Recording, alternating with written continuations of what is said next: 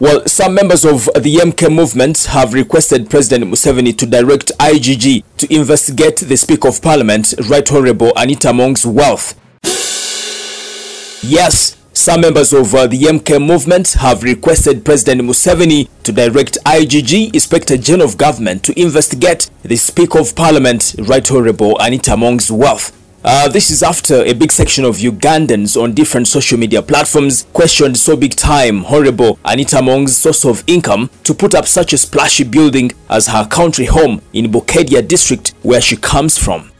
Now, some members of the MK movement said that the former Speaker of Parliament, Right Honourable Rebecca Kadaga, is a seasoned politician, but she has never displayed such a property, and requested President Museveni to direct IGG or put up a team to investigate the entire Parliament, from the speakers to the members of Parliament. Otherwise, something is not right in the Parliament of Uganda. Well, let's listen into these gentlemen who were discussing about this matter.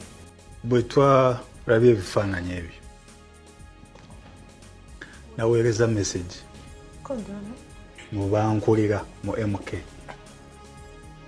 nga nsaba nti General Muhoozi tagenda mugundi eyo, tagenda Bukedia kubanga ekifaananyi kibi nnyo speaker kye yalaze era nzikanya ne mwami Bamwine toyinza kubanga oyogera ku corruption omuntu nakolaga ennyumba eyo nga office tanabajjemala mu bbanga ddene. By the way, Right Honourable Kadaga yatandikira mu NRC naye emyaka egy'emabega emitono ng'azimba hoteeri ye Kamuli yagamba president neegayiridde abantu kumpa ssente malirize hoteeri yange bagaanye era waliwo omusuubuzi omu eyamuyamba, which means for more than 30 years Kadaga abadde talina ssente ezisobola okuzimba ekizimbe ng'ekyo.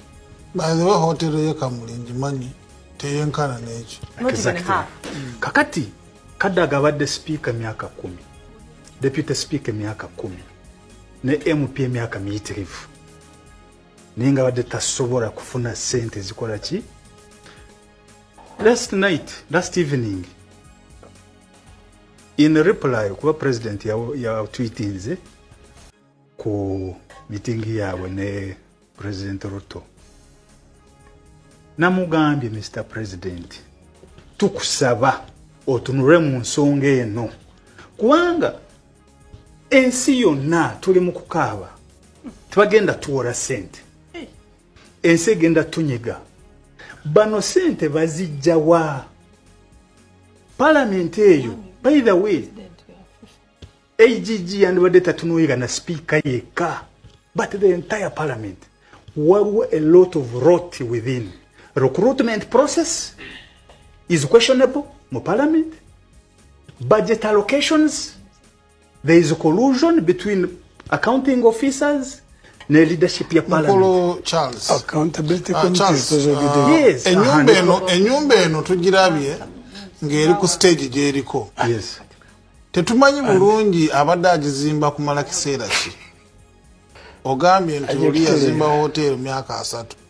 Kati tumanyi omusingi guno n'enyumba oba yagitandikako eggulu kasita nalabye ebifaananyi ebyo nagenze nenoonya.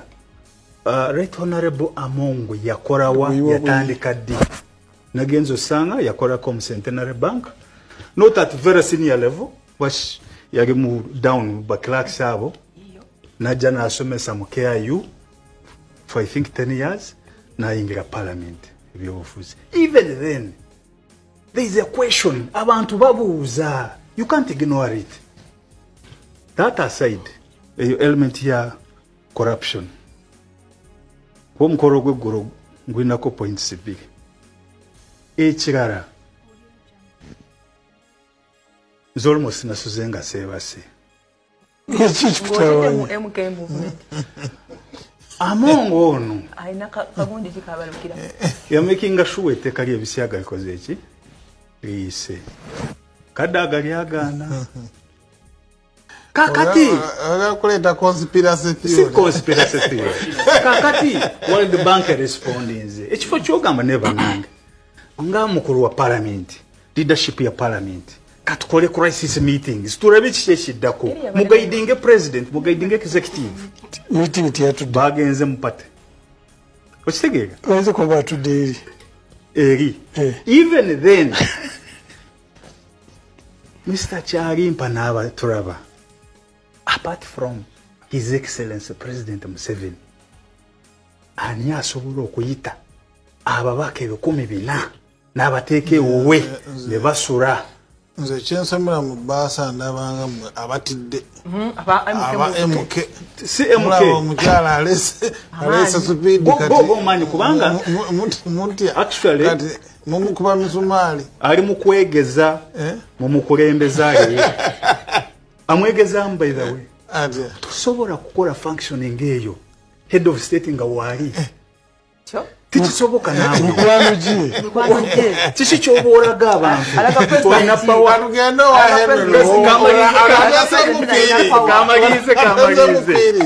kamalize yagambye General Muhoozi